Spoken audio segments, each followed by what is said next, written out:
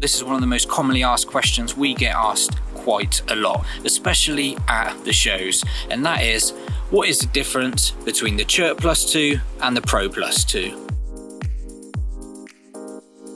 Firstly then, the cast-in connection range on both of these models now is slightly more increased on the CHIRP+2. So the CHIRP+2 you will be getting around 120 meters.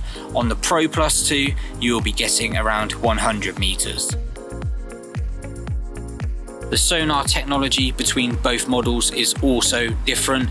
Within the CHIRP+2 you will be getting the CHIRP sonar technology.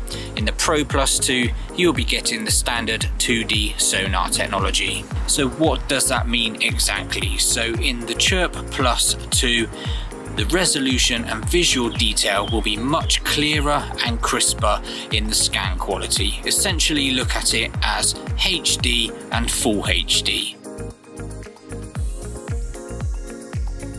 Now the charge time for both models is 75 minutes for the PRO+2 and 110 minutes for the CHIRP+2. Now the reason the CHIRP+2 takes slightly longer to charge is because it has a massive battery life of up to 15 hours.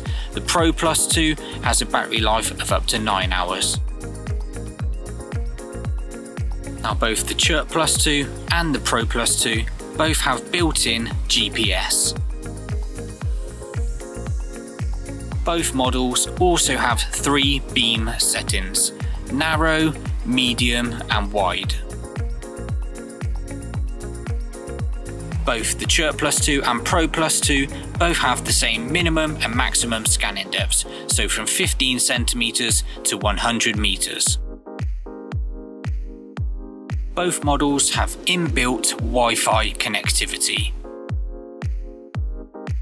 Both models also come with a warranty. You will get 5 years warranty on the CHIRP+2 and 2 years warranty on the PRO+2.